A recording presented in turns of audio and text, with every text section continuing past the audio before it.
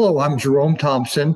And recently, District Governor Mike asked, how does he balance his time between starting new clubs and reviving some struggling clubs? Let's be honest with ourselves. Our best bet is to fully utilize our global action team.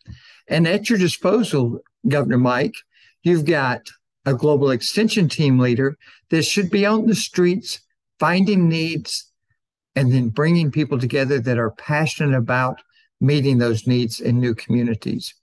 And then you've got your global membership team, which actually has two functions, and that is helping all clubs across your district host membership growth events and growing your district and growing your footprint of service by engaging more volunteers.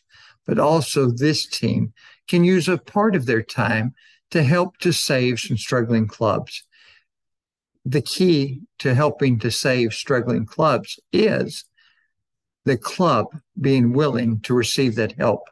And if they're not, then we as Lions must use our resources to make them as comfortable as possible, to love them, and to help them to serve as they can, as long as they can, but also to birth a new club in that town to carry on the tradition of Lions for many years to come.